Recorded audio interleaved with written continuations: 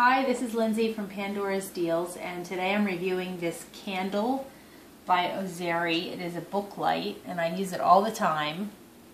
And I want to show you how it works. So it comes in this little box. There's the instruction manual. It comes with this little black pouch if you want to keep it in a pouch. But here's the device. So it's just small. And I'll show you how it works. It comes with these two batteries. It actually comes with 4 batteries. There's 2 already in it, and then it comes with 2 spare, which is great because it's no fun when your batteries die and you don't have extra.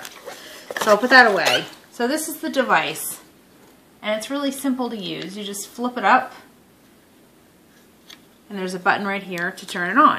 And there's actually 2 levels of intensity of the light. There's brighter, and then there's off. So low, bright, off. One thing I love about it is that when you flip it shut, the light goes off automatically. So that's a very easy way to just turn it off. It has 2 pivot points, so you can kind of angle it the way you want to over your book or your Kindle or your Nook. The first pivot point is in the back here, where you can just up and down. And then the second pivot point is here, so you can kind of tilt just the light part of it. So that makes it easy to get it so it's not a glare or right in your face or whatever. So let me show you how I attach it to my devices. I have lots of devices because I read a lot. This is my Nook. My Nook with a dead battery. But when I read with my Nook, I just clip it. Actually, I kind of stick it in here just because of the way my case is. And stick it just like that. Please charge your Nook. Okay. So that's how, and then when I'm done, I actually will just leave it right in there like that on this one. You can, I just finished this book today. Pretty good book. But I used this when I was reading just a paperback book too, and I will just clip it to one of the pages and just read like this. So you can use it with a regular book too.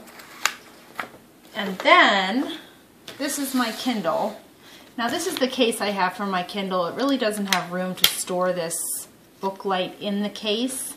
So I just clip it here. So it's still pretty compact. That's kind of where I store it. And then when I'm reading on my Kindle, let's see. Okay, I'm going to start Harry Potter. I just clip it to the top like that. Now, my smart husband said, why do you need a book light on your Kindle? Because it has a backlight. Well, not all Kindles have a backlight.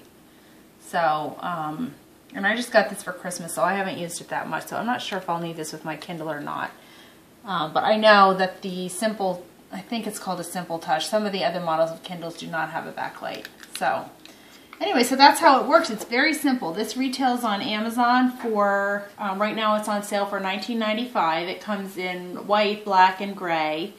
It's very compact, very easy to use, and it works great. I use it every night when I read. I read before I go to bed, and I use it every night. I just keep it on my device or whatever book I'm reading.